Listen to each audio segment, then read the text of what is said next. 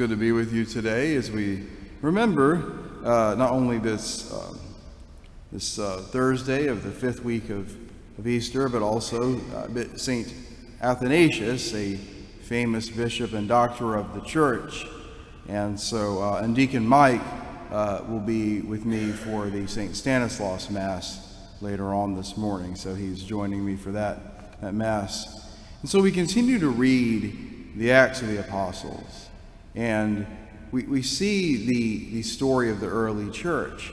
And, you know, what we see is not an invisible communion of people that kind of believe in Jesus spread around. We're seeing an actual body, the body of the church, the communion of the faithful under the bishops and the priests. You know, the apostles are our first bishops. And so this, you know, the Protestant rejection of holy orders, the sacraments of, say, for example, holy orders, is not biblical. It is clearly not biblical. And the rejection of a hierarchy and all those kind of things. And so, you know, one of the challenges that the apostles have to deal with very early are the Gentiles, in other words, Greeks, you know, Romans, people that are not Jews, that don't practice cultural Judaism, as they are brought into Christianity, which is a development of Judaism. Are they required to follow all the Jewish customs? Because the early Christians, by and large, follow all the Jewish traditions. And that included circumcision, all the dietary rules of the law of Moses, all those things. And Peter, as our first pope, with his bishops, as in the other apostles, have to make a decision. And it's a powerful moment because this decision has to do also with what Christianity is. Is Christianity kind of the latest stage of the Jewish traditions that we have received and that we believe have been given to us by God? Or is it something new, right? You know, old wine, new wine. And tomorrow in the readings, they will you'll actually see the decision that they make. And so I'll just say that you can read ahead if you want, or just come to Mass tomorrow and then learn more about what happens. And so that actual council that makes the decision is called the Council of Jerusalem. And it's basically the church's first ecumenical council. And they make that very important decision about how do we handle those that are coming into Christianity? Do we compel them to practice all the Jewish customs? And so I'd also like to talk a little bit about maybe the gospel, but particularly St. Athanasius. St. Athanasius is also known as Athanasius of Alexandria, or Athanasius the Apostolic. Lived very early.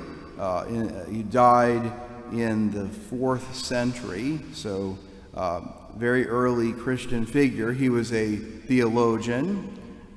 He was a statesman and an Egyptian national leader.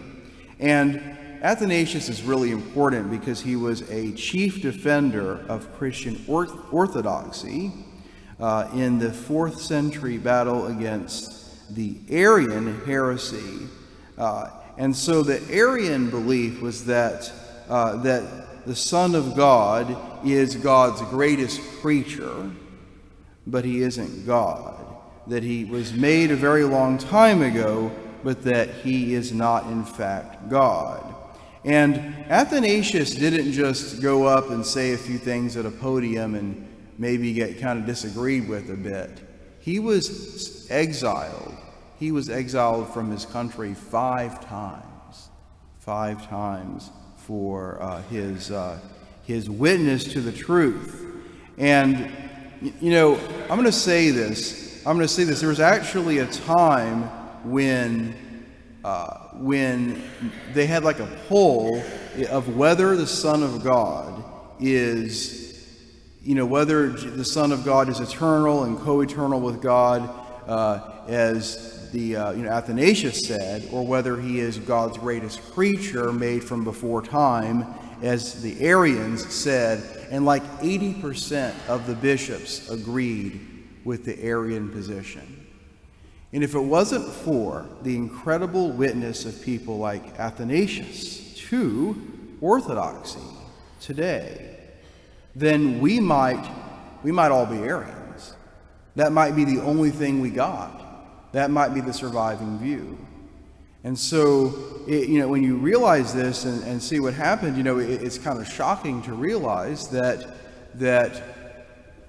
so many of the leaders found they didn't see a problem with the heretical teaching, And so if it wasn't for people like Athanasius, we might all be Arian. That might be what we have. And so, as we continue this day and, continue this week, I encourage you to read up about Athanasius, to learn more about him and his life, and to realize that we are truly called to witness the truth, even when there is no one on our side, and that God will reward those who dedicate themselves to pursuing the truth and the love that comes from God and that God wants to share with his creation.